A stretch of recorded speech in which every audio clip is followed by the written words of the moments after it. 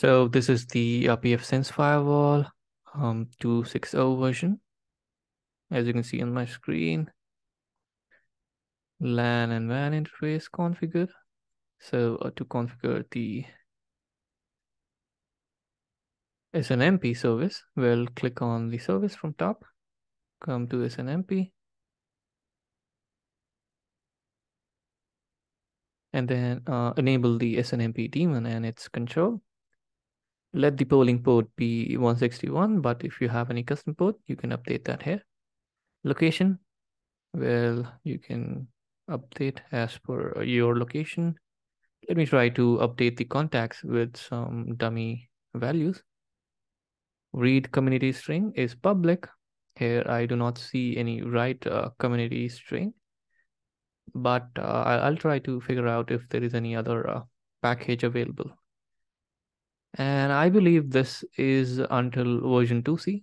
Version 1 and version 2c is available on PfSense by default, because I do not see any configurations for version 3 for authentication and encryption standards.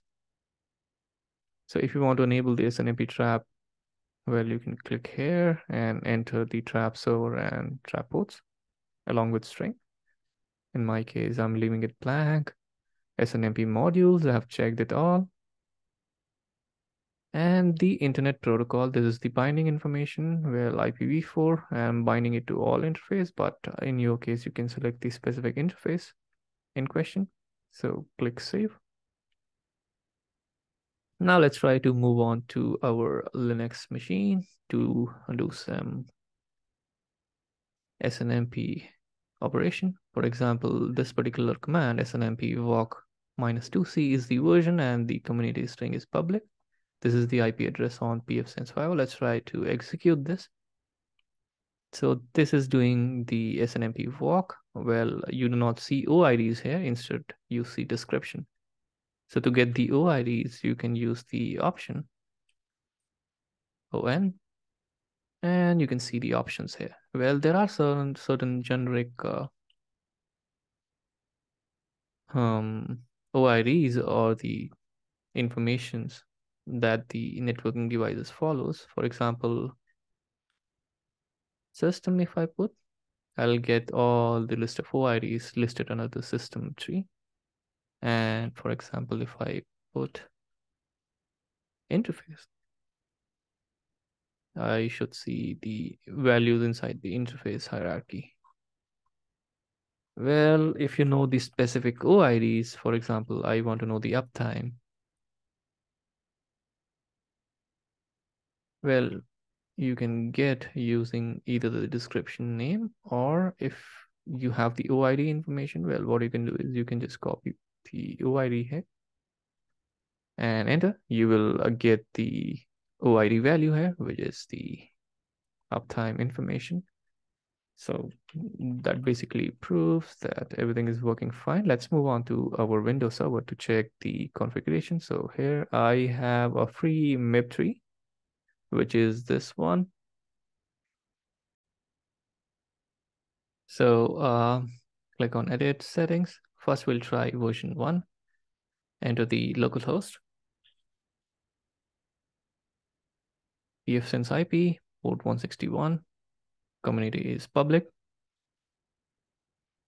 Write community is not configured, but we can have it as public. Set the value system. So on the left-hand side, you can see multiple MIBs loaded onto this particular manager, which is the RFC 1213 MIB, which most of the device follow. For example, if I want to, let's say, get the information about the system, what I can do is I can click on system. For example, the description, click on get. You can see here.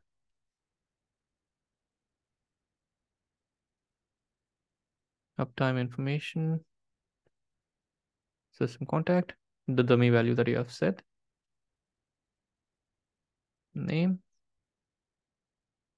location, you can see here.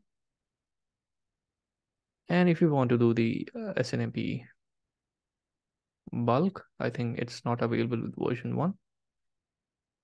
SNMP walk you can do on the system. Let's try to do that. You can see the values under the system for the SNMP walk. Let's try to check the status for 2C. Okay, so in 2C, you have the SNMP bulk option available. So click on that.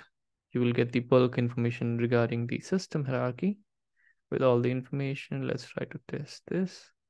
Well, it's working fine with 2C version as well. And on PfSense Firewall, I do not see any configuration for version 3. So I believe it is not supported out of the box. And you might have some packages available to allow version 3 configuration on PfSense. So I'll try to look into this and we'll try to update this in future. So that's how you work on SNMP configured on PfSense Firewall. If you have any question, do leave them in the comment section. And please do not forget to subscribe to the channel and hit the like button. See you in the next one. Bye.